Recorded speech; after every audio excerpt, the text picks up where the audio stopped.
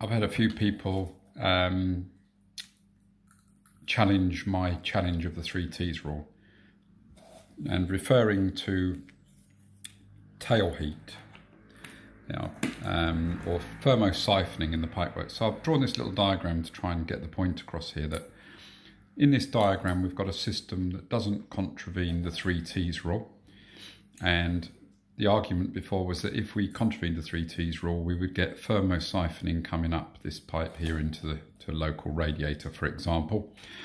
And I'd just like to point out that that can happen whether we follow the 3Ts rule or not. So if we position this pipe close to that radiator and we have a rise in the pipework back to that radiator without a contravention of the 3Ts rule, we can still get tail heat. Tail heat is not something we're trying to prevent by following the 3Ts rule. Reverse circulation is what we're trying to prevent by following the 3Ts rule.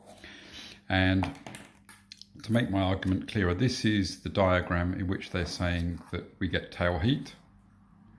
Okay, and if you actually work this out, you're no more likely to get tail heat in this one. Also, I suppose actually you're twice as likely to get tail heat, because you could pipe it up and get tail heat in 2 radiators rather than just one, because you've got 2 points of connection.